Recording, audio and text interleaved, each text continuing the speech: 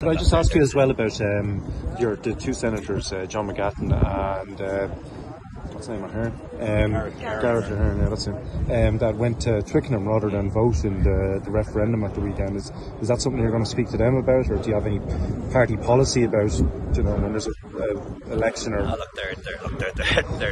They're grown adults, and I'm not their mammy. I'm not going to be telling them what to do with their weekends. And perhaps it was a trip that was organised long before the polling date was set. I honestly don't know, but certainly I wouldn't be one that's missed many votes. I've missed the odd one for work reasons, but would always try and be there to vote, and decisions are made by those who turn up.